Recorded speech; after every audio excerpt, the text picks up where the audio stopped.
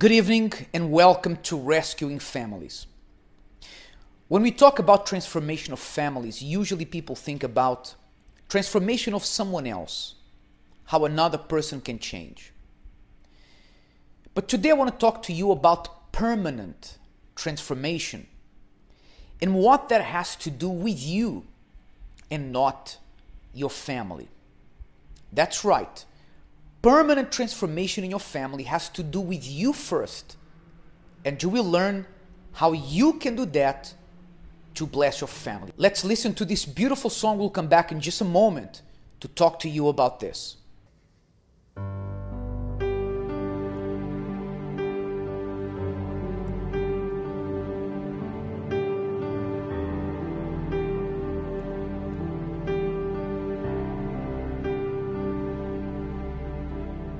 Oh Lord, make me a flaming fire.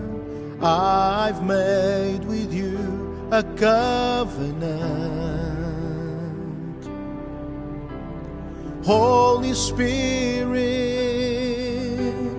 come and fill this place. On your holy altar we'll be one. Holy Spirit, burning fire. Holy Spirit, here am I. Holy Spirit, give me more of you. Holy Spirit, here am I. Oh Lord, make me a flaming fire. I've made with you a covenant. Holy Spirit, come and fill this place. On your holy altar we'll be one. Holy Spirit, burning fire. Holy Spirit, here am I. Holy Spirit, give me more of you. Holy Spirit, here am I. Come, burning fire. Come, burning fire.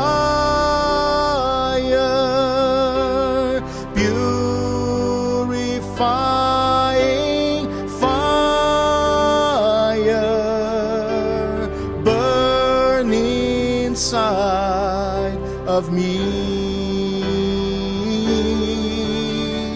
Come, burning fire. Come, burning fire. Purifying fire, burn inside of me. Come, burning fire. Come, burning fire. Purifying fire, burn inside of me. Come, burning fire. Come, burning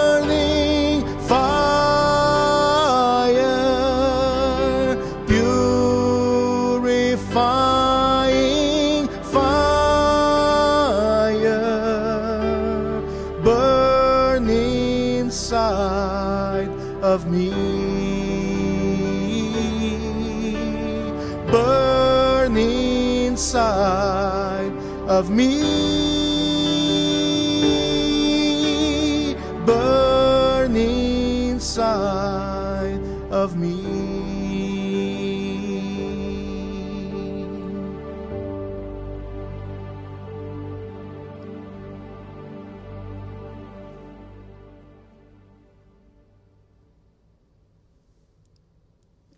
Welcome back. The Word of God says in the book of 2 Corinthians, chapter 5, verse 17, "Therefore, if any man is in Christ, he is a new creature.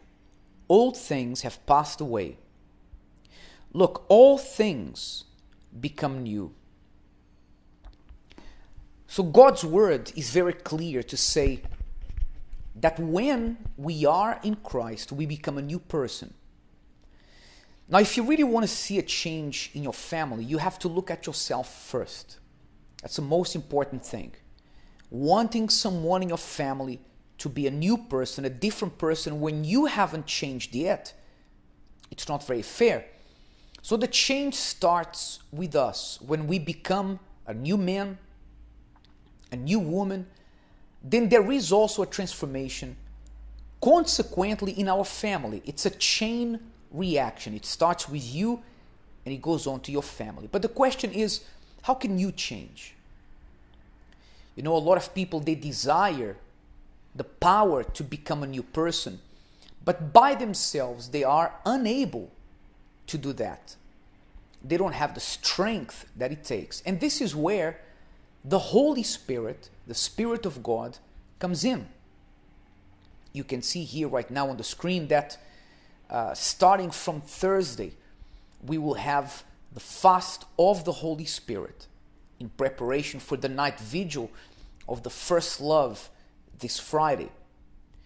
Now, the Spirit of God has the power to transform us. When you look at so many people in our church all over the world who were criminals and now are men of integrity, are men of success, family men.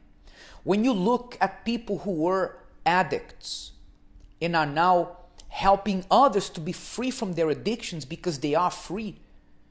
When you see testimonies of people who were selfish, angry, hateful, and now these people are loving, forgiving, it's because this has been the work of the Holy Spirit.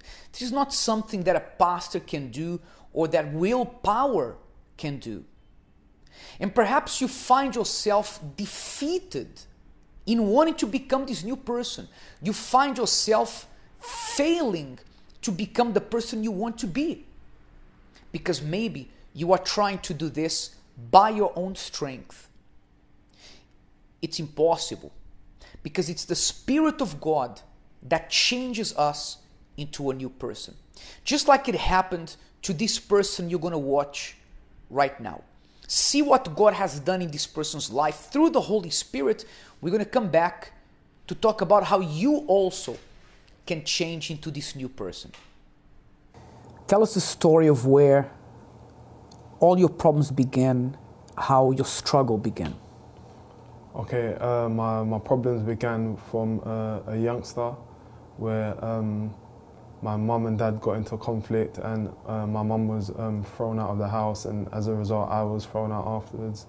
I was grown up lost without any guidance, thrown out of school. Then I started to go down the drug route. As a result of this, I became very advanced, streetwise advanced. I had loads of money for the age that I was at, and for the people that I was around, and my friends at my age looked at me as the father figure, as I looked at elderly people, because I was very advanced and they wanted what I had. At the age of 16, 17, I had an R6, a super bike, diamond watches, had cars at a young age, had anything I wanted. I didn't lack it. Of course, those things come at a price. There was a point where surely things started to go wrong. What was the worst point of your life where you thought that something had to change? there was a time where I was in college and it was a drought. A drought is where there was no drugs coming in. A friend approached me to start selling crack and heroin. I was saying no, no, no, but then I needed to keep the money coming in to maintain my lifestyle. Going down that road, you have to be very territorial. If you don't, your money would come in because anyone else would just come into your area and sell drugs there. So I done things to protect my area. Like a bad thing I done was cut someone's face with a razor blade from eye to mouth. One time I was gonna get stopped. I had drugs stashed away. I heard them on the radio. They said they were taking me for a search, and I punched the police officer, and I ran away because I was on bail for something else. You came to a point where you thought something has to change, I've got to do something. Yeah. How did your life change? Before I got into all of this, my mum used to bring me to the UCKG, and when I was at the lowest point, I decided to come back. Something happened, and then I went to prison, and then I came back out, and then in prison, before prison, I made up my mind I was going to give my life to God. How long have you been a different man? Because you're no longer involved in that lifestyle. How long have you been free from that? 7 years. 7 years. In those 7 years, you went from doing that to now, what are you doing now? I remember sitting in my cell, I've made a plan in my cell, and I've even accomplished more than what I planned in my prison cell. I planned to get married, I planned to get my driving license. That was the first thing I'd done. Then I got married, I got a degree, and then I'm even doing a master's degree, which was not even in my thoughts. Would you be happy to reveal to people at home your identity? Of course, there's nothing to hide. My name is Darren Gibbons. I'm a family man and I'm a changed man. I've come a long way. I'm accomplished university degrees, currently studying my master's and working in the same field that I'm studying in. So you saw there now how the Holy Spirit changes a person, transforms a person. And you can have the same, you can see the same thing happening in your life.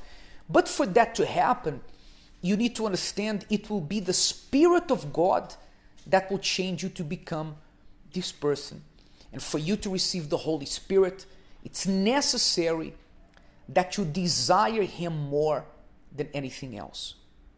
It's necessary not to say that you desire Him, but to truly desire Him. Because when you really want something that is important to you, everything else becomes second plan, becomes not as important. My dear friend, aren't you tired to be defeated by yourself? Defeated by your bad habits? Aren't you tired that your family know perhaps that you follow a certain faith, but you don't live that faith, and they even say that you are a hypocrite, that you are a lie, a fake? You want to be a person of God so that others want to follow the same example? You need the Spirit of God. You need the Holy Spirit. When there is this transformation in you, then this transformation will reach everyone else in your family and in your home. Let's watch now one more testimony. When we come back, I want to pray for you. You that are looking for a transformation, a change in your inner self, in your inner being, in your heart, your way of thinking, your mentality. Maybe you find it impossible to forgive, impossible to move forward, but you can receive the strength of God to be that person you want to become. Let's now watch this testimony. We'll come back in just a second to pray for you. My lowest point was when I was feeling so depressed, looking at mothers pushing their pushchairs on the high street. We used to wonder why we are not having a child, although everything was fine with us physically. And I used to feel, why can't I conceive? What's the problem? Why can't I have a child? What's wrong, God?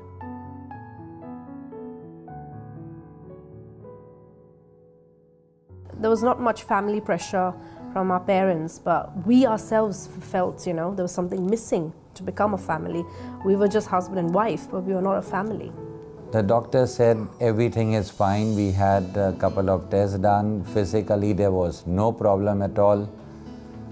And we were ready to have a child any moment. I felt very empty. I felt that I think the utmost happiness for a woman would be to become pregnant and to deliver a child. We are doing everything from our side, but still things are not working out. So we used to get very upset at some points, and even though our relation has been always very nice, but because of this thought of not having a child would lead us to an argument, which was sometimes we felt it was completely unnecessary. I was feeling quite low, and there were times I was quite depressed. What is it that I can't do? I knew there was no other problem. When I went to the doctors and they said there's no problem, we can do this, we can do that for you, no tablets, nothing could help me. When we were going through this phase in our life, it was only faith and belief in God that things are going to work out very well, and we have to support each other. With God's direction and advice, we have to believe if we want to achieve something, and at that point we wanted to achieve having our own child. The minute I started believing in that, within a couple of months, I was actually pregnant. I didn't know that I was actually carrying a baby for around 4 to 5 weeks, and then I tested and I was pregnant at that time. So believing in the Word of God, believing in the Bible, what God has done for so many people. Nothing else could have helped us apart from believing and having strong faith. Hearing testimonies of people which made a difference as I'm doing today. So many people's life have changed, transformed from what they were and what they are today.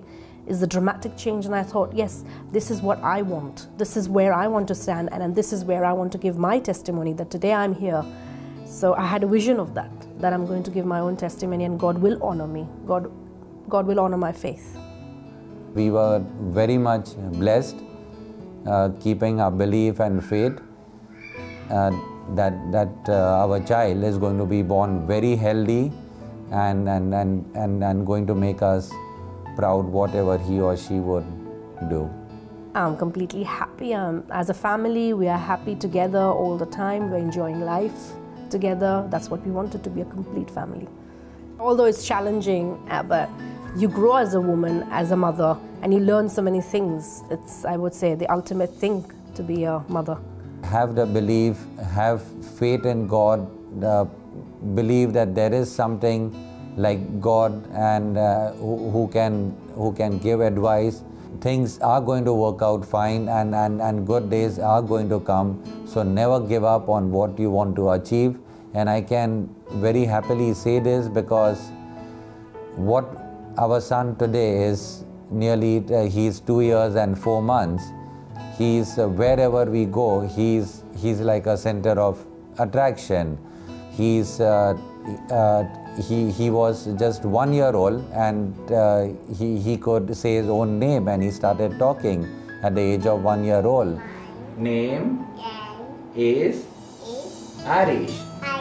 It was only through those difficult times that we went through and kept our belief and our determination, and today we are blessed completely having him. Don't give up. Have faith, have belief in God. God can transform your life. Believe in yourself and believe that God is there.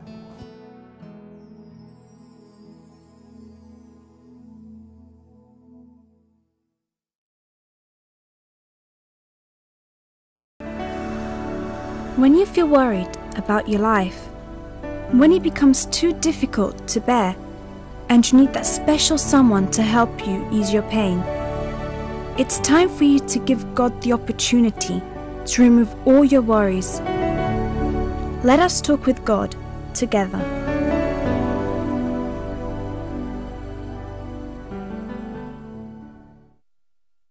My Lord, in the name of the Lord Jesus, we know that you are the only one who has the power to change, the power to transform. No one else can do this. In fact, many people try by their own strength to change their nature, to change who they are, to change who they have been their whole lives. And they fail. They fail because it's not something that can be done with human strength. But your Holy Spirit, my Lord, that has access to our thoughts, our mind and our hearts. Your Holy Spirit that has access to areas in our life that doctors cannot reach, counselors, psychiatrists cannot reach. Your Spirit can reach there, can change that person, my Lord.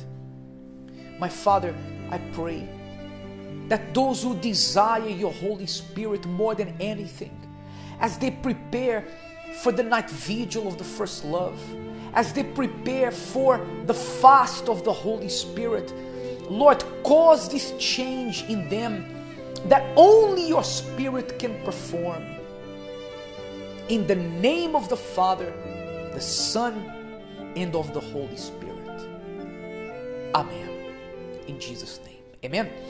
Listen, this fast of the Holy Spirit will happen starting from Thursday. Choose, if you can, maybe 6 hours to fast every day from Thursday until next week, Wednesday. It will be 1 week of preparing yourself to have an encounter with the Holy Spirit, so that as we read, you can become a new creature in Christ. All right? May God bless you abundantly. We'll see you again in this program next week, but tomorrow there'll be more programs of faith here on this Facebook page. God bless you. Bye-bye.